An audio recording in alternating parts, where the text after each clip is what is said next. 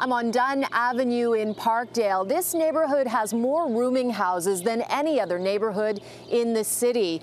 And they're beautiful homes, but the housing escalation is hitting the rooming house market as well. Many are fast disappearing. There are 3 over here, one on the street, just across the street, and one further down, but maybe not for long. And many are calling this a crisis. Parkdale has long been known for its rooming houses, providing a home to some of the city's most impoverished.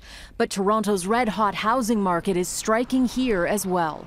This one, for example, sold very recently. It's no longer a rooming house. A study by the Parkdale Neighbourhood Land Trust has found 28 rooming houses have been lost in the West End neighbourhood during the past 10 years, displacing some 347 people.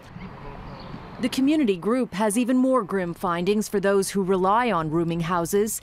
It says 59 more are in danger of being closed, leaving an estimated 800 people homeless. What are you paying now for your rooming house unit? $575 for a very small room. It's a closet-sized room without a closet. Paul pays $550 a month for his room. But I've got a lot of little infestation-type buddies, cockroaches and bed bugs. And yet the houses they are in could be worth well over $1 million.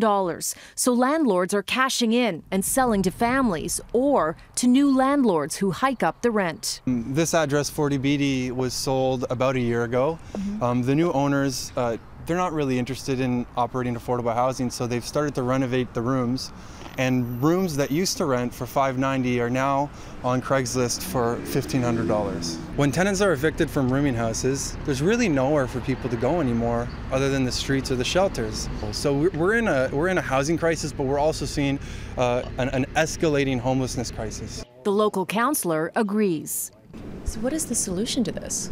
Well, part of the solution is to protect what we've got. That's job one. You can't solve a problem if you're letting it get worse. Councillor Gord Perks has asked for a solution to be examined. He hopes city staff will have some answers later this fall.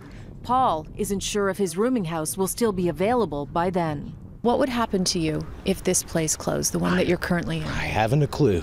Now, the community group would like public money to buy the rooming houses and then have them turned into not-for-profit accommodation. If you'd like to see their report, go to our website, citynews.ca.